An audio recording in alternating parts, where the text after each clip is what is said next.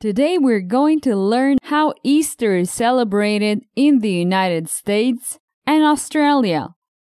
We will hear Tom and Sarah's conversation as they talk about their plans for Easter this year. And with a point of view story, you will learn grammar in context without memorizing any boring rules. Hi, I'm Georgiana. Thanks for joining me for another episode of the podcast. My mission is to help you improve your fluency. And if you want to help me, please share the podcast. That would mean a lot. Thanks. Remember that you can get the text of this episode on my website, speakenglishpodcast.com. Okay, let's start. Tom from the United States and Sarah from Australia were catching up on a video call before Easter holiday. As they started chatting, they quickly realized they had different traditions and plans for celebrating the holiday. So let's listen to their conversation. Hey Sarah, Happy Easter. Happy Easter to you too, Tom. I hope you're doing well. Yes, I'm doing great. So what are your plans for Easter this year? I plan to attend church and celebrate Easter with my family. We usually have a big Easter dinner and spend time together. That sounds lovely. I'm also planning to celebrate Easter with my family. We usually have an Easter egg hunt and decorate Easter eggs. Oh, that's a great tradition. We also decorate Easter eggs, but don't have an egg hunt. That's interesting. Every family has their own traditions. Definitely. What other traditions do you have for Easter? We usually go to church and have a big Easter brunch. We also exchange Easter baskets filled with candy and small gifts. That sounds like so much fun. We don't exchange Easter baskets, but give each other Easter cards. That's sweet. Do you have any special Easter foods that you eat?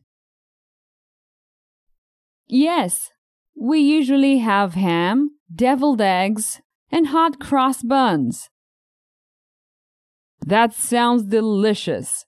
My family has roasted lamb, mashed potatoes, and asparagus. That sounds amazing. It's interesting to see how different cultures celebrate the same holiday. Yes, I agree. Speaking of cultures, I heard Easter is celebrated differently in Australia. Can you tell me more about that?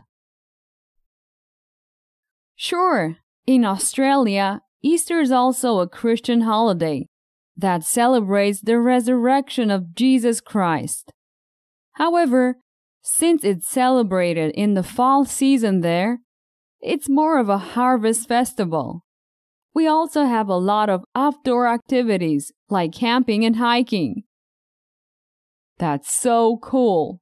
I didn't know Easter was celebrated as a harvest festival in Australia. Do you have any special Easter foods that you eat? Yes. We have hot cross buns and chocolate eggs, just like in the US. But we also have meat pies, seafood, and others. That sounds amazing. I'll have to try them sometime. Definitely. Maybe we can exchange some Easter foods and try each other's traditions. That's a great idea, Sarah. Okay, I'll see you later. Happy Easter! Happy Easter! Now let's practice with a point of view lesson. I will tell you the same story twice. The second time, I will change the verb tense. So make sure to focus on the changes. You can find these techniques fully implemented in my premium courses. Check out speakenglishpodcast.com/courses. Okay, let's start.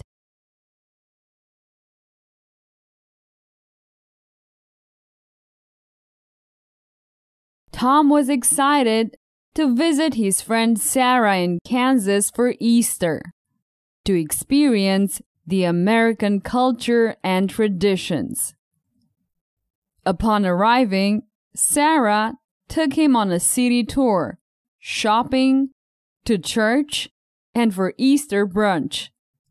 Suddenly, a funnel-shaped cloud appeared in the sky, and they knew it was a tornado.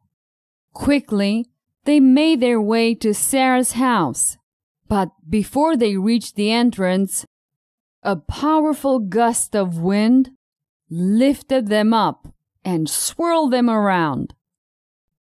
To their amazement, they found themselves in a strange and unfamiliar place that looked like something out of a fairy tale. They had been transported to Oz. Despite being in a completely new and unexpected place, they found a way of celebrating Easter. In a nearby field, they started an Easter egg hunt, using brightly colored eggs scattered across the ground. As they sat down on the grass, Sarah explained to Tom the true meaning of Easter, emphasizing the sacrifice Jesus made for us and the hope of everlasting life that comes through his resurrection. After a while, the tornado passed, and they were transported back to Kansas. They returned to Sarah's house, grateful for the unforgettable Easter memories they had made. Great! Let's listen to the same story one more time, from Tom's point of view, in the present tense. Hi, I'm Tom, and I'm excited to visit my friend Sarah for Easter. She lives in Kansas, and I want to experience the American culture and traditions. When I arrive, Sarah takes me on a city tour, shopping, to church, and for Easter brunch. Suddenly, a funnel-shaped cloud appears in the sky, and we know it's a tornado. We quickly make our way to Sarah's house, but before we reach the entrance, a powerful gust of wind lifts us up and swirls us around. To our amazement, we find ourselves in a strange and unfamiliar place that looks like something out of a fairy tale. It looks like we've been transported to Oz. Despite being in a completely new and unexpected place, we find a nearby field and start an Easter egg hunt, using brightly colored eggs scattered across the ground. As we sit down on the grass, Sarah explains to me the true meaning of Easter, emphasizing the sacrifice Jesus made for us and the hope of everlasting life that comes through his resurrection. After a while, the tornado passes, and we're transported back to Kansas. While we return to Sarah's house, we're grateful for the unforgettable Easter memories we've made. Okay, That's the end of this short exercise. Remember that you can get the text of this episode on my website, speakenglishpodcast.com. Okay, that's the end of this episode. Have a good week. Happy Easter, everyone. Did you enjoy today's episode? Get the transcript now at speakenglishpodcast.com.